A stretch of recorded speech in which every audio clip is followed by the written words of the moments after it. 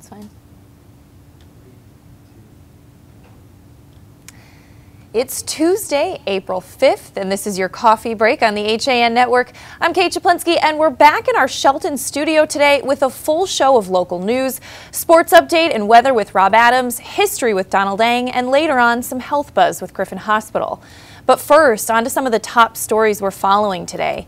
A Westport mother of 2 young children, 1 and 5 years old, was arrested after the children were found at 2 businesses along busy Post Road East, where they had wandered when she left them home alone to go shopping last week.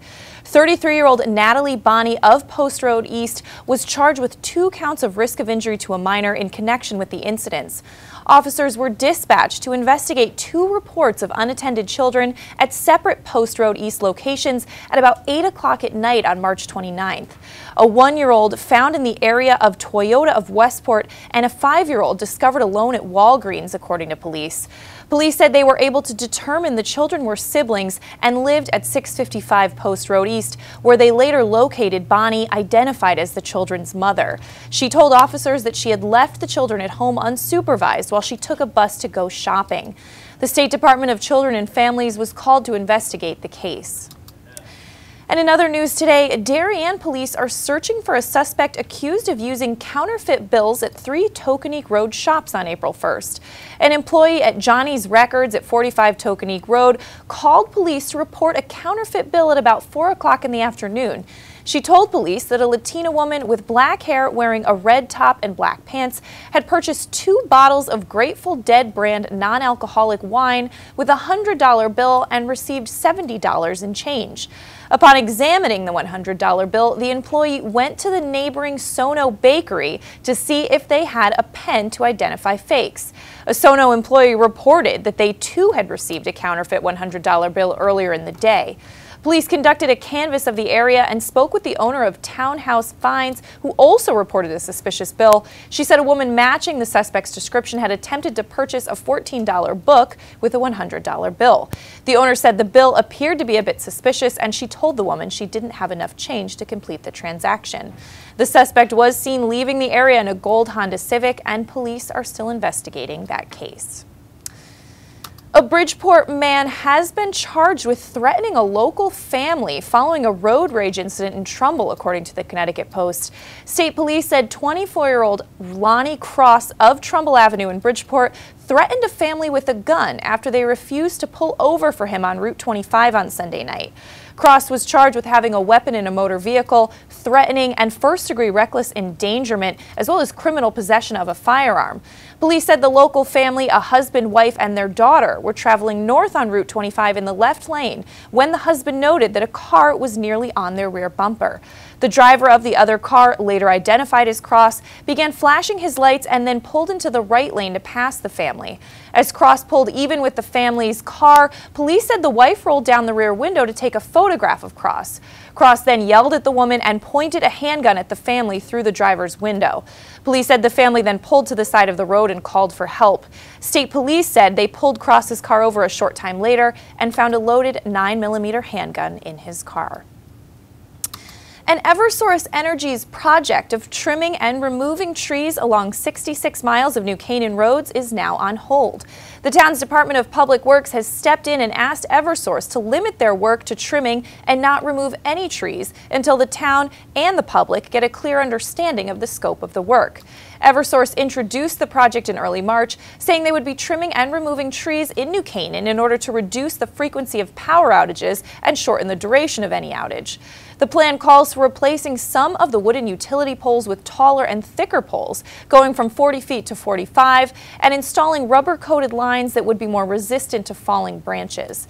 There's much more on that story at ncadvertiser.com. And in some cool news today, a set of inexpensive marketing campaigns put together by the Georgetown Volunteer Fire Department suddenly have the potential to go viral, with one Facebook video garnering 1,000 views a minute yesterday afternoon. The video, which shows Georgetown residents guessing at the cost of the fire department equipment, has been viewed 125,000 times in the 7 hours since it's been posted. Its unexpected success couldn't have come at a better time for the department, which just released a calendar satirizing the classic sexy firefighter calendar. Georgetown Fire Department Financial Secretary Hal Gerard said that they've had a big shortage in their budget this year, and it turned out they needed money for new boots, which cost $555 a pair. A couple years ago, his wife had mentioned they should think about doing a calendar, which he scoffed at the time. However, years have passed since that suggestion, but the department's equipment needs required some new, unusual ideas. The department, with help of local photographer Nina Pomeroy, took 2 days to produce a number of humorous images for the calendar, including a number of firefighters serenading First Selectman Julia Pemberton in the Rancho Alegre restaurant, and this poker scene that you're seeing right now. But there's much more on that story at thereadingpilot.com. And in other news today, a milestone in the way victims of domestic and sexual violence receive services in the greater Bridgeport area occurred on Monday with the official opening of Connecticut's first Family Justice Center. The center completed the first phase of a $1.2 million renovation of its Bridgeport campus, which will make room for offices for a host of community partners, including police, prosecutors, and attorneys. The partners can now provide on-site assistance to the thousands of women, men, and children by offering full complement of help under one roof, thereby streamlining the way victims engage with the supportive services and criminal justice systems. Nancy Doniger of the Easton Courier visited the new center last week before the official opening. She talked with Beth Fitzpatrick of the Center for Family Justice. Check out that video right now. So this office here will be an office that would house our law enforcement partners. So that would be police officers from Easton, Fairfield, Monroe, Stratford, Trumbull, Bridgeport, who would come into the building to see our clients who have been victimized by either domestic violence or sexual assault or child abuse. And our clients would be able to see the appropriate law enforcement person who's working on their case in our building, rather than having to go from our building to see their advocates, to the police station to see the officer working on their case. Everyone will be located in one safe location, and it will minimize the amount of bureaucracy and red tape that somebody who's been through this kind of abuse or trauma would have to experience, by sort of keeping them in one centralized, safe, centralized location. All services are free and confidential. You can learn more at centerforfamilyjustice.org. Going to throw it over to Rob Adams now for a look at the forecast. Rob? Kate, good to be back here in the studio. Of course, we were all out shooting the Men of HAN Network calendar, but let's jump into the I wish. We were going to do a gift yesterday afternoon, although it was not going to be the Men of HAN calendar, I can assure you that. Speedos for none of us. In any event, let's get to the forecast today. Sunny and a high near 37. Yeah, I said that correctly. 37 with a wind chill between 15 and 25. If you were out there this morning, it was cold. I know it was 23 when I left and 18 when I was home this morning. It was cold. Mostly clear tonight, low 20, so just give you an idea. And the wind won't help us. Out of the north today at 14, then out of the northwest from 6 to 11 tonight. For Wednesday, mostly sunny and 42. We're going to try to climb a little higher, but the wind chill at times between 15 and 25. And again, the wind might be up near 11 out of the south, so that's some good news. Now to Wednesday night, a chance of showers after 9, mostly cloudy, low 40 with a south wind from 15 miles per hour. Thursday, more showers, but really after 9 in the morning through the balance of the afternoon. And with us looking at doing tennis that day, things are a little dicey, a high near 56. So the temperature trying to rise, but it doesn't get much better, everyone. We move to Thursday night, cloudy, chance of showers, 40 for your low. Friday, more of the same with a high of 50. Saturday, 45. Sunday, 44. Monday, Huzzah, 50, mostly sunny. We have a chance of seeing spring, and of course, it is opening day down in the Bronx, so you'd like to see some better weather. Around these parts, though, Ridgefield at 29, Darien is at 32, and here in Shelton, you have 30. And no, I did not forget the Red Sox. Hopefully, better weather for them as well today. One of 2 games to get rained out or snowed out or whatever. Kate, back to you. All right, thanks so much, Rob. We're going to take a break. When we come back, Donald Eng takes a look back on this day in history. Rob has a sports update, and we have some more news coming up after this.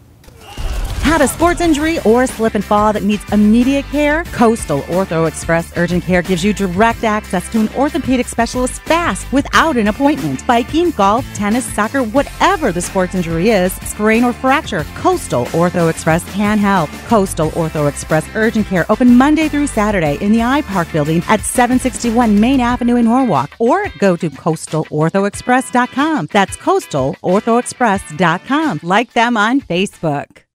It's time to come back to hometown banking, where people are taken into account, not just balances.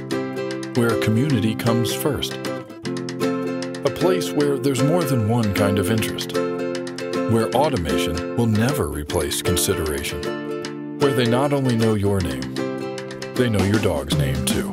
It's time to expect more. It's time to bank well. Bank smart. Bank local. Bank well.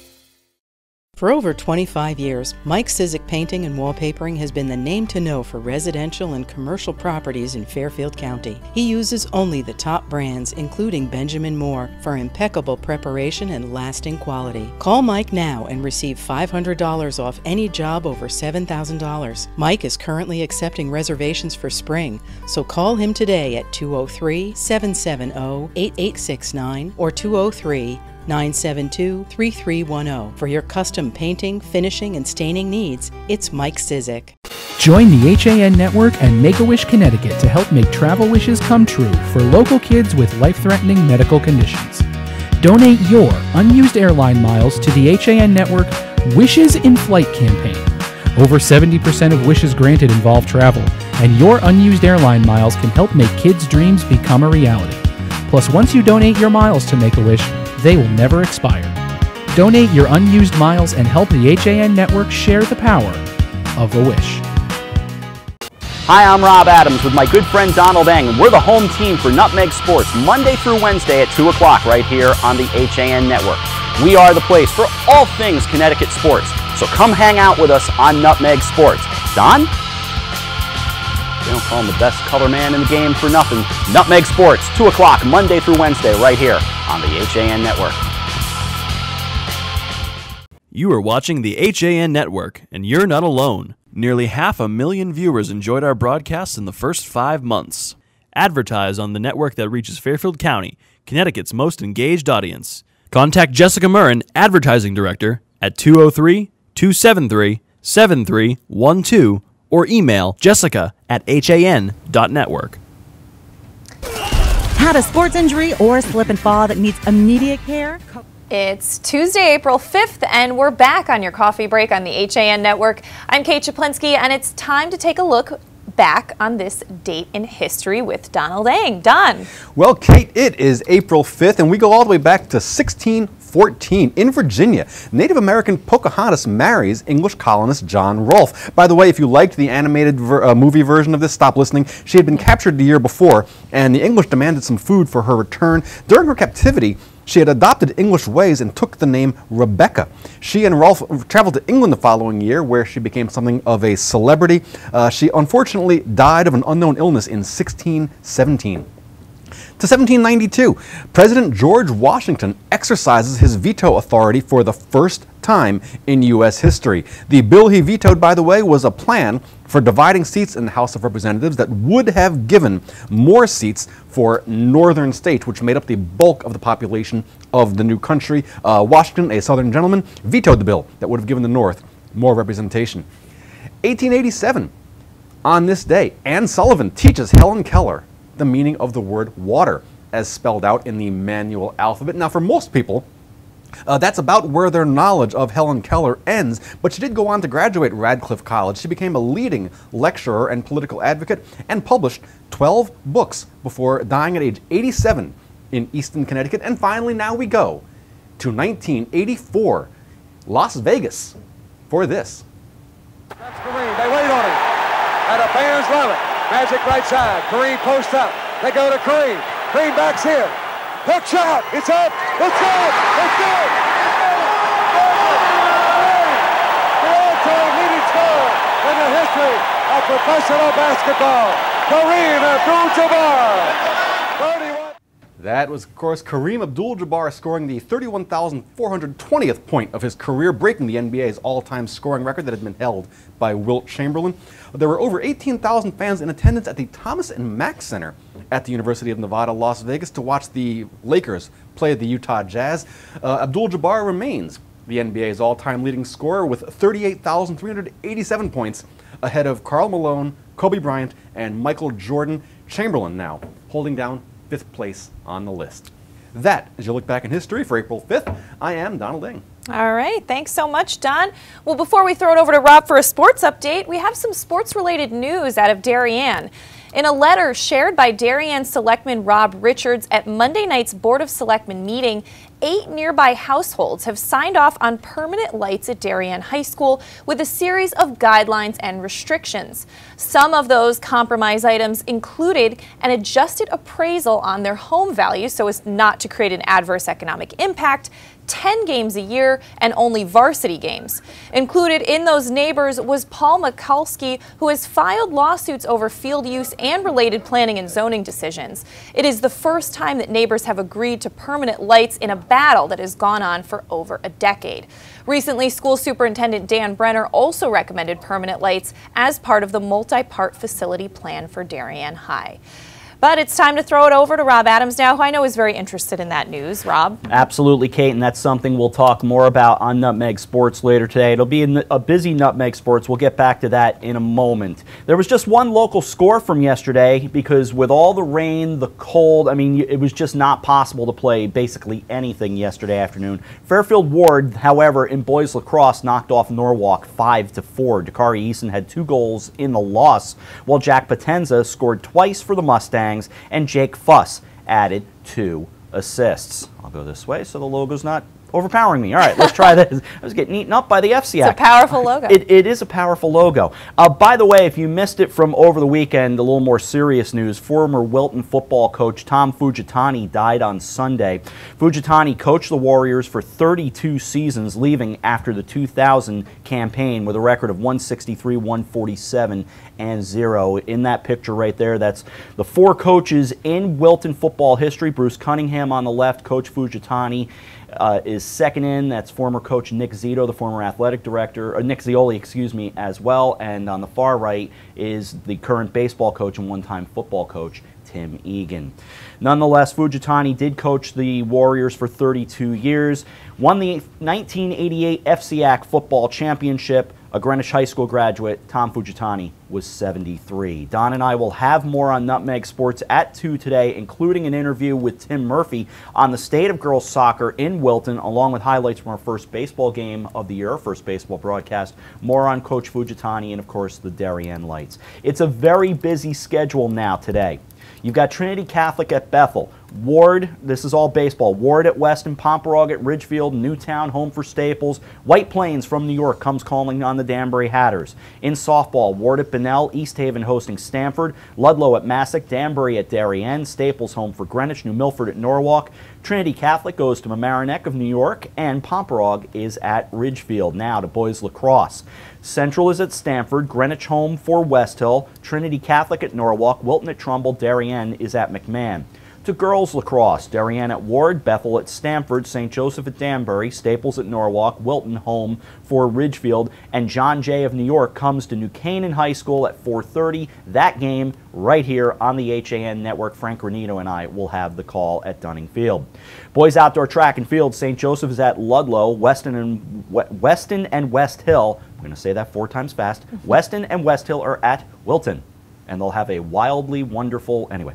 Central at Staples, and from girls outdoor track and field, Ward at Darien, boys tennis. It's Staples hosting Weston, New Fairfield at Danbury, Daniel Hand at Ludlow. Girls tennis, Ludlow is at Newtown. Boys golf, Danbury and Central at Fairchild Wheeler. That's where they're going to play. Ridgefield is at St. Joseph at Tashua Knolls.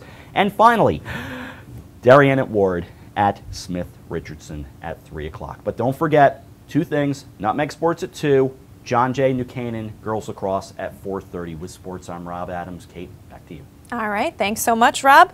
Well, getting back to a little more news today, Wilton resident Dana Haddix-Wright was very excited when she learned that House Bill 5450, which would allow children with uncontrolled seizures access to medical cannabis, had made progress last week.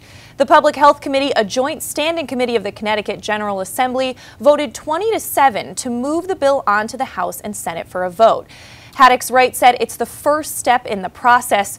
Her 6-year-old daughter Ella suffers from Dravet syndrome, a rare genetic epileptic brain dysfunction that causes her to have uncontrolled seizures. Ella is on 3 medications and 2 supplements, totaling 15 pills each day, the side effects of which include, but are not limited to, permanent brain damage, aggressive behavior, and increased or decreased appetite. Haddix-Wright and Trumbull Monjoy O'Meara, who are both fighting for medical cannabis for children with serious issues, will be guests this Wednesday on CT Pulse. You can catch that interview at 12:30 on Wednesday. And in other news today, the State Department of Transportation has started repairs on a pair of bridges in Stratford. The DOT will make repairs to the bridge at Route 110 over Pumpkin Ground Brook and will replace a bridge on Route 110 over Freeman Brook. Motorists can expect some lane closures on Route 110 between the northern area of Main Street and Glenavon Street. Traffic control will be used to guide drivers through the work zone, and that work will be done between 9 a.m. and 3 p.m. on weekdays. Also beginning this week, all southbound traffic on Route 110 will be detoured onto Main Street. Motorists will continue south on Main Street and reconnect with Route 110 near Peck's Mill Pond. Drivers traveling northbound on Route 110 will not be affected by that detour.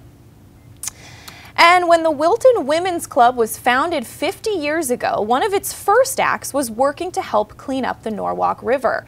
When it presented its 50th anniversary fashion show and fundraiser on Friday, April 1st, all proceeds are going to support the Wilton section of the Norwalk River Valley Trail. Jeanette Ross of the Wilton Bulletin captured this video from the fashion show. Check it out.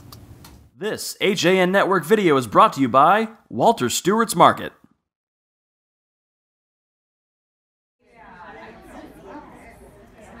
For our 50th anniversary fashion show and fundraiser. The club was founded back in 1966 by Ms. Betty Sternad, and I'm happy to say that Ms. Sternad is still a member of the club. And we are carrying on her mission of philanthropy and community service. Every year we hold a fundraiser for a beneficiary, and this year our beneficiary is the Wilton section of the Norwalk River Valley Trail. The trail is being built from Norwalk, Half Pasture Beach, all the way up to Danbury, and we're very excited about the part of the trail that's already in Wilton. Right now the committee is working on expanding the trail, connecting it, and creating a platform where local science teachers can bring Wilton students out to learn more about the environment all around them in Wilton. So traditionally our fashion show at the fundraiser has focused on nighttime social party type dresses. But since this year our beneficiary is the trail, we decided to focus on fashions that are more outdoor and active lifestyle type outfits, things that people would wear more during the daytime. So we're very excited to see what we see.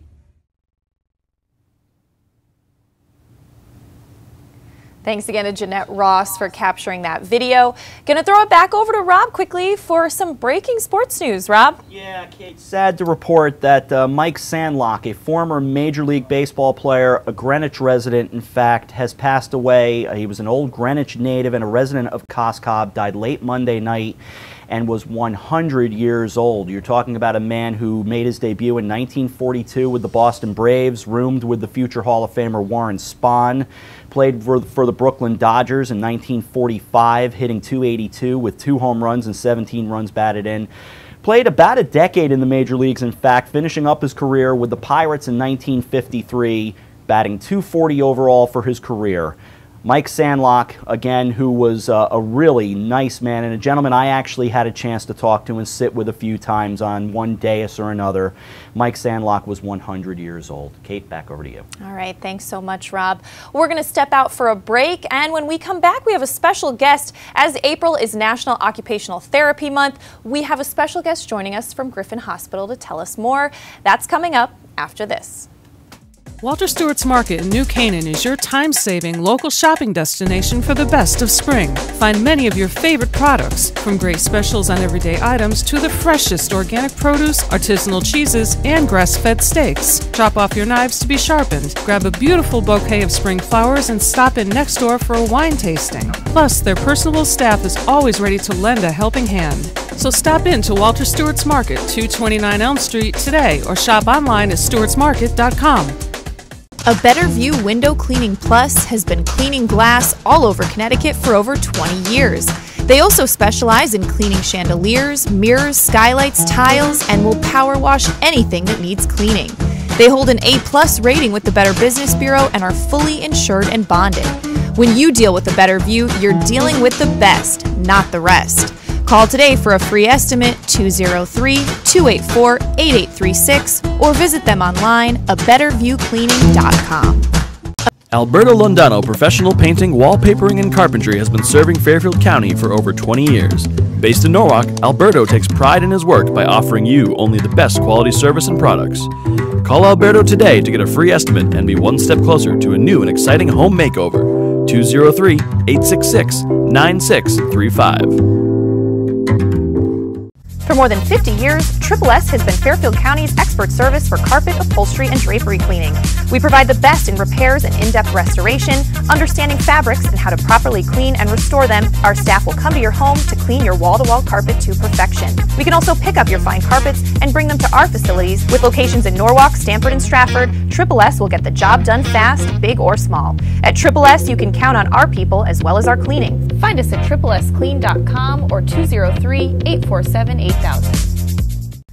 What's happening up in Hartford and what's trending in the Nutmeg State? Join Kate Czaplinski And Josh Fisher on CT Pulse live Wednesdays at 12:30 to find out. We talk to the leaders and newsmakers while breaking down the stories you should be paying attention to each week. With the help of HAN's editorial cartoonist Doug Smith, we take a humorous look at the news of the week. We talk about everything you were told you should avoid bringing up in polite company. CT Pulse, Wednesdays at 12:30 on the HAN Network.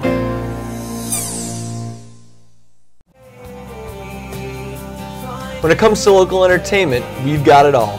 From movies, local artists, etiquette, and more. Watch HAN Arts and Leisure every Thursday at 2 on the HAN Network.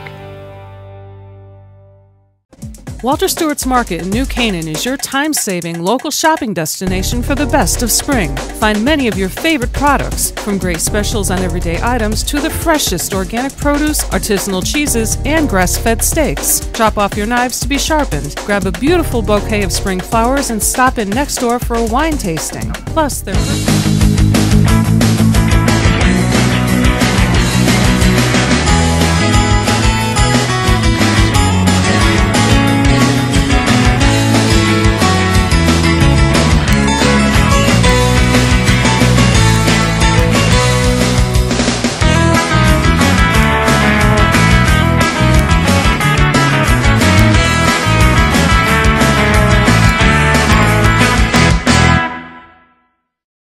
At the Sylvan Learning Center of Darien, experienced teachers and personalized academic support equals superior results.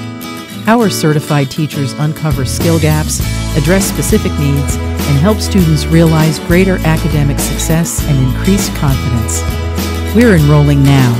Individualized after-school tutoring in reading, math, history, elementary math, algebra, geometry, calculus, high school science, and study skills. For a free consultation, call 203-655-3276 or email gmcsylvan@gmail.com. Can't wait for it to get warmer so you can start fishing again? Get over to the Dock Shop, where they have the latest in fishing tackle, marine electronics, boating supplies, and more. But remember, the Dock Shop isn't your average tackle shop. You'll also find the finest selection of nautical apparel, jewelry, home decor, and gifts in New England. boater, beach bum, fisherman, or simply love the New England coast, this is a unique place to shop. The Dock Shop, 51 Tokenique Road, Darien, 609 Riverside Avenue, Westport, dockshop.com. I'm John Kovach. I'm a newspaper editor. I'm a high school football coach. I'm a television presenter. And I want you to love fishing as much as I do. Tune into Yankee Fisherman, Thursdays at 1 on the HAN network. It's like going to the tackle shop without leaving your office. I'm Denise DiGregoli, the host of The Drive on the HAN network. Join me Tuesdays for some motivational, intelligent talk with a little humor as we visit with people who live their lives mindfully. Tune in to The Drive live on Tuesdays, 12:30, here on the HAN network. And we're back on this Tuesday edition of your coffee break on the HAN network. As we mentioned earlier, April is National Occupational Therapy Month, and we have a special guest joining us today from Griffin Hospital, a return guest, occupational therapist Leslie Prescott. Leslie, welcome back. Well, thank you for having me back. It's a pleasure to be here. Yeah, it's great to have you. And we should say, Leslie, tell us first a little bit about occupational therapy and how it can help people. Occupational therapy is the only profession who we help people across the lifespan to live their fullest life the way they want to do things they want to do and what they need to do using therapeutic activities of daily living. We encourage people to live life to the fullest, to do what they want, and also to prevent illness and to either live better with illness or with injury. The common occupational therapy intervention, it includes, and it's not really limited to, activity of daily living retraining, and we also work with low vision, we also work with orthopedic rehabilitation, and we also work with upper extremities and splinting making. Wow, and so this could be really life-changing for somebody just kind of relearning these skills, right? Absolutely. And do you feel like all the people that need this help are getting it, or do you think maybe they're hesitant to go out there looking for it? Oh, basically we receive referrals from their primary care providers or sometimes from an orthopedic doctor or a low vision ophthalmologist or any type of specialist. They know about occupational therapy and they know how we help people regain and to restore function. That's great. And I know you brought along a lot of stuff for us to check out. So what are some of the things we have here? As I mentioned before, we work on custom splinting. So let's say that we have a person come in with arthritis, they're having a lot of joint pain and having a lot of swelling in their hands. We would evaluate them and give them like a compression glove to help with edema management. And another thing with arthritis is very important to protect the joint, okay? And that's gonna help the patient recover as they, I put it on the right way, it's gonna help the patient recover and they can engage in their daily activity without aggravating the joint. Joint protection is very important to restore function. And as I mentioned, I didn't mention before, we also work with people recovering from stroke. And the main concern we have as occupational therapists is that they have one side weakness and sometimes their muscles might kick in and they might have high tone and they might start posturing their fingers in a flexion. And we don't want to promote deformity, we want to restore function, we want to minimize the tone as they recover. So we would, even in the acute setting in the hospital, we would get a consult to make a custom splint and we would fabricate the splint on the patient just to put the patient in a more functional position to minimize the tone and to restore function. Wow. And now I know we have a guinea pig here, Eric Gendron, who is going to take some tests for us. Can you explain what Eric's going to be doing for us? Well, Eric, today is Occupational Therapy Month and we're talking about strength and dexterity. So I am going to test Eric's grip strength using a dynamometer, okay? Now, it's a hydraulic system, so basically you're not going to feel any spring back on it, but I'm going to ask you to press as hard as you can. It's going to test your force, okay? So are you right or left-handed? Right. Okay, so just for today, I'm just going to test his dominant hand. Okay, so your position is great. So what I need for you to do is put your elbow at 90 degrees. I want your forearm at neutral, your wrist at neutral. Relax your shoulder. Hold that position, and then what I'm going to do, I'm going to come in front, if that's okay. Yes. And I'm I'm going to have you squeeze it 3 times. I want you to squeeze as hard as you can. Squeeze as hard as you can. Okay, good. Very good. That's hard. Really strong. Okay, so nice. you got 65 pounds. Okay, I'm going to have you do it again, Eric. Squeeze as hard as you can. Good. Okay, we got 60 pounds. And this is based on his age, right? This is so he's based going on to do it his 3 age. times. Okay. So he's going to do it 3 times, and what I do is I add it up, and I take the average, and I'll tell him where he's at with his age. Squeeze. Then we find out how much of a weakling I am. Yeah. Good job. Squeeze, squeeze, squeeze. Good. And relax. So we got 61 pounds.